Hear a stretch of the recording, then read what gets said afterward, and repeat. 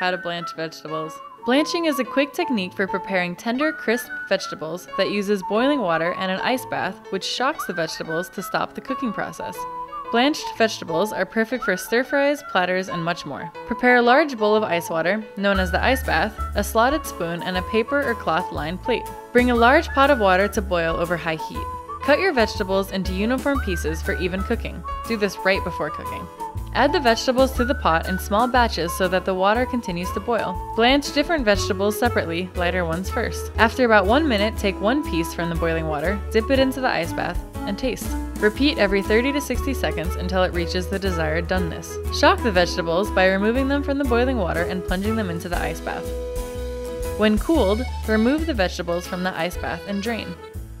Blanching the vegetables is a great way to prepare your vegetables ahead of time, preserve color, and prepare them for freezing.